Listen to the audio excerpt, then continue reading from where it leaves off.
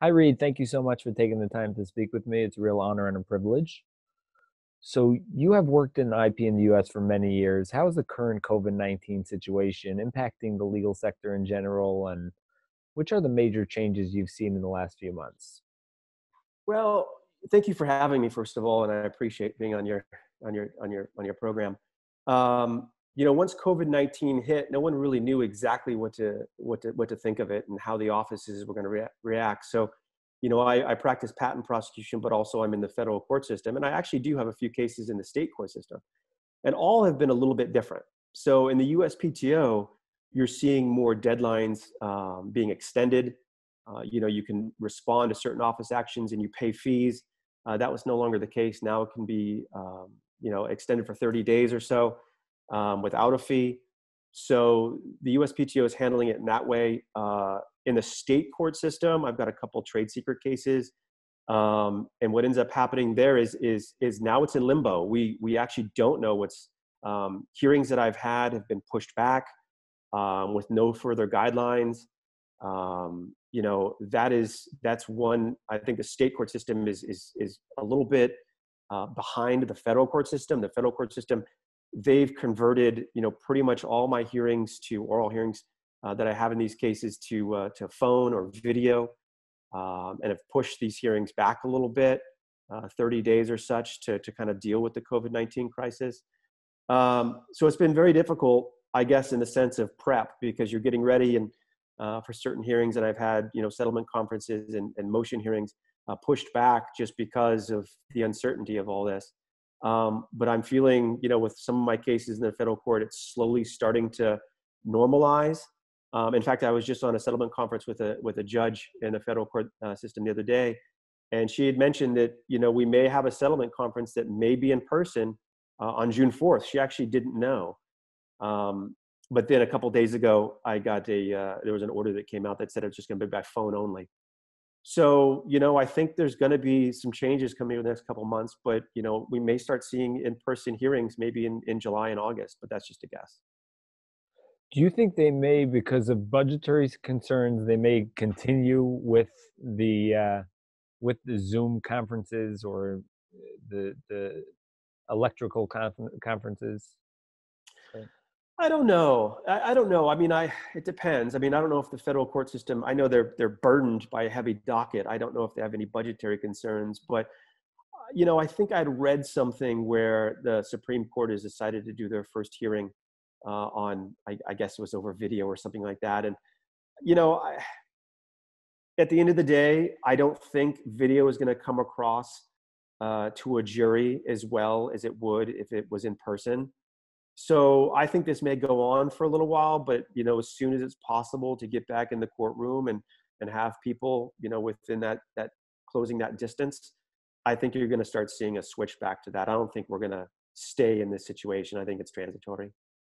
So you were recognized as a super lawyer 3 years in a row. What do you think are the challenges and opportunities the current situation presents to patent litigation? Well, yeah, gosh, it's just the online environment. I think when you're dealing with, I don't know if it's specific to patent litigation. I haven't had a kind of a Markman hearing since the COVID-19 struck, but I can tell you defending depositions and taking depositions for these cases is just a little bit more tricky and nuanced. For instance, I was at a deposition last week and just sharing the exhibits, you're just not able to read the reaction of the deponent as you normally would in person. Zoom makes nice features, and I think there's some other third-party deposition vendors who have added onto that platform where you share an exhibit and you allow the deponent to make marks on the exhibit and that kind of thing. But, you never really know what's going on behind the scenes.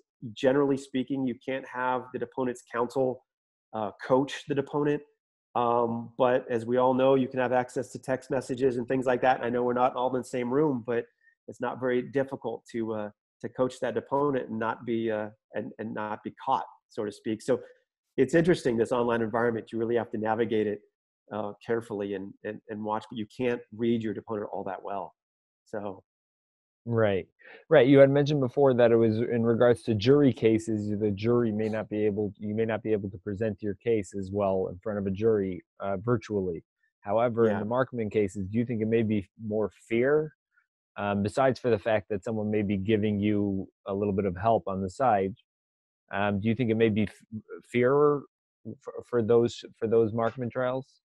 Well, not for Markman. You know, that what was speaking to was actually depositions. Markman actually would probably be very I don't think there'd be much change between a Markman hearing in front of a judge, because that's where they're held, versus those who are online. Because at the end of the day, it's very technical, and during a Markman hearing, you're running through your set of exhibits to show why you think a certain claim term means something, and at the end of the day, I don't think it really matters all that much. You know, I think that a judge is going to have a different perspective on things versus a jury. So I don't think you need that kind of persuasiveness that you'd normally have in front of a jury than in front of a judge. I mean, within reason, I guess, but you're sharing exhibits, you know, the same way you would in a Markman hearing. Um, you know, it's just, you know, yeah. I mean, I don't think it's going to be that big of a difference for a Markman hearing as it would be in a deposition. Dealing with IP litigation, have you seen, because of the COVID-19 situation, there are a lot of financial impacts, and it could be quite expensive litigation. Have you seen any clients stop a litigation that they may have done prior to the situation?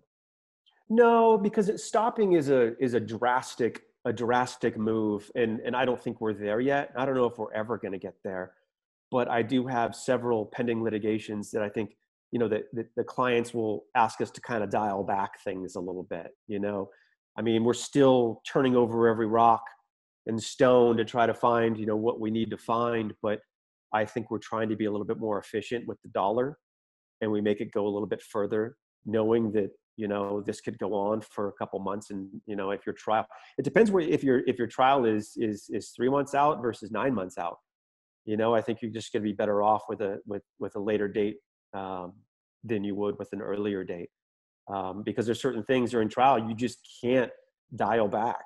You know, once you get into that phase, you have your pretrial conference and you're getting close to trial, it's 100% and you're all in, and it's kind of, you know, kind of guns blazing. Whereas if you had something pending and you're in discovery, you can kind of slow play it a little bit and try to wait it out and save the dollar. So I see that. So, as an IP and technology litigator at Gordon Rees, you work in a wide range of technologies and industry sectors. Do you see the COVID-19 situation having a financial impact on any specific sectors? I haven't seen it, but I do. Well, I guess I changed that actually. You know, I represent several pet product companies, and, you know, pet products are still going through the roof. People are still paying for, you know, pet beds and collars and braces and various things for their pets. You know, in the US, I think people love their pets just as much as their children almost. So that doesn't slow down. In fact, you know, it's the clients that are involved in this industry, they're still going strong. And I haven't heard anything from them um, that suggests any kind of dialing back. In fact, I've got one case that's pending, that the client is very feels very strong about, and that's going to be, you know, undertaken in the next month. So that hasn't stopped them. There may be many foreign associates that rely, their bread and butter is on the U.S. innovation. What would you tell, if you had 30 seconds or less, what would you tell those foreign associates that rely on U.S. inventions? What can they expect from the innovation sector moving forward? I've read several articles that that suggested that innovation within companies is still moving forward.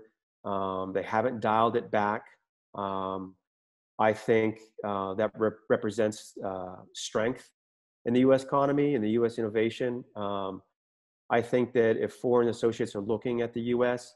Along those lines, I think what ends up happening is that um, if this pandemic stretches any further, I think that there could be a possibility of some companies restricting their their innovation departments, their technology departments.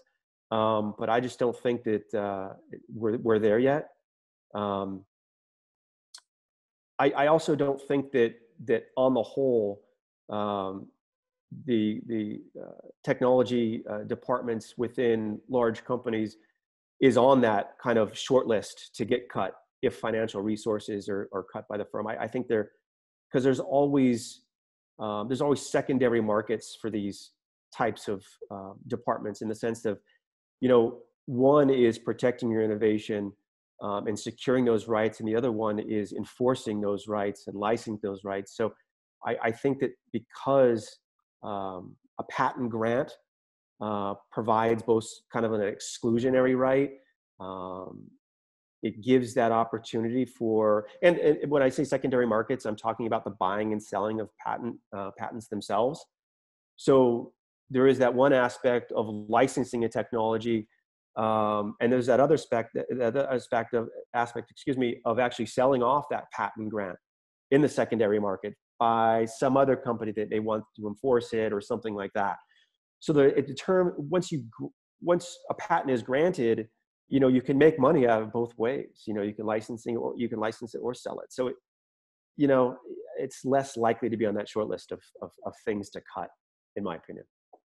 So being in Los Angeles, close to Silicon Valley, would you say that there have been, for the startup space, have there been cutbacks on those, not enough funding?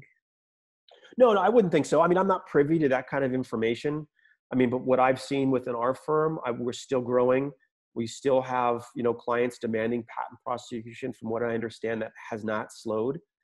I think what we're seeing mostly is a slowdown, and like I'd said, in litigation, where you have that dial back in litigation. Litigation is still going forward, and patent prosecution is still going forward. But from what I'm seeing, it hasn't slowed in the patent prosecution department.